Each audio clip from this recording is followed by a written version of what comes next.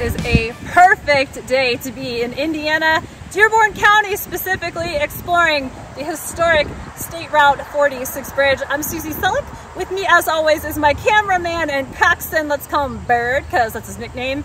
In a minute, we are going to be going down the Whitewater River. We're going to be exploring the State Route 46 bridge, Fittin2Xplore, so get on board.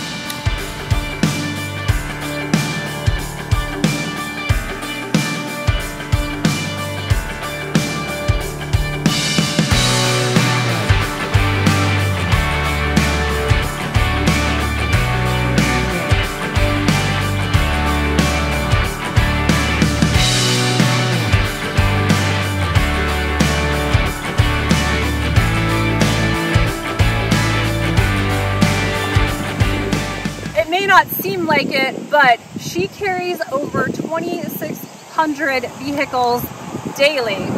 She's 885 feet long and she was built in 1937. So my cameraman should be able to, as we're approaching the first of the 5 spans, it's going to be really hard to see along the banks right past the brush, but that's the first of the 5 spans. This is a Parker steel through truss bridge, a 5-span. Obviously, number 4, that pretty much carries the lion's share of spanning the Whitewater River.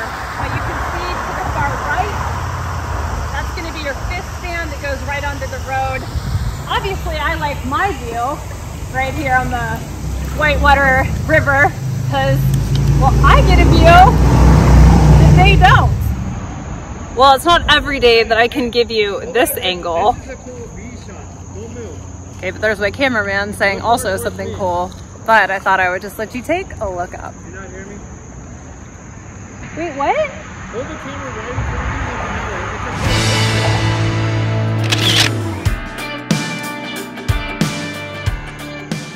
you. I'm ready, Freddie. Are you ready? Oh, you're gonna sit up the whole time? I thought you were gonna like lay back. Laying back might get the bridge a little bit better, huh? Let's try that.